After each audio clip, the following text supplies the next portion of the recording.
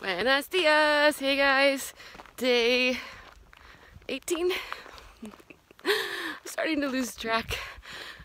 Early morning fog out in the farmland, which is kind of cool looking. Mysterious. I like it. It's become a habit now. Wake up, throw in the backpack, don't even look in the mirror, just go, walk. And it really hit me this morning. I have a long way to go. I'm kind of tired of walking. I'm not giving up. I'm dedicated, committed to getting to Santiago de Compostela, and I will. And at the same time, I'm thinking about all the other things I could be doing in my life, and here I am walking. Yeah, I hope some really profound thoughts come to me today while I'm out on the Camino. Lately, I've been allowing certain things to bother me, to irritate me. See, the key is allowing. I am responsible for how I feel. That's cool. And I know it. It's a good place to walk it out. Let it go. Brings me to open farmland fields. Flat, flat, flat. Hot. Still not even a breeze. Nobody around.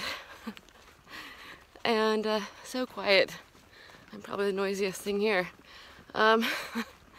Really great opportunity to be thinking about what's next? What's next after the Camino? I'm enjoying this journey now, and what is going to be next for me? What to create? What adventure and journey to take next? Hey, pup! Hello!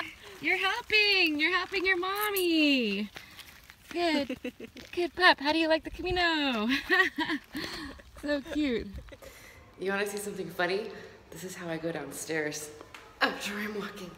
Like a gimpy old person. Oh.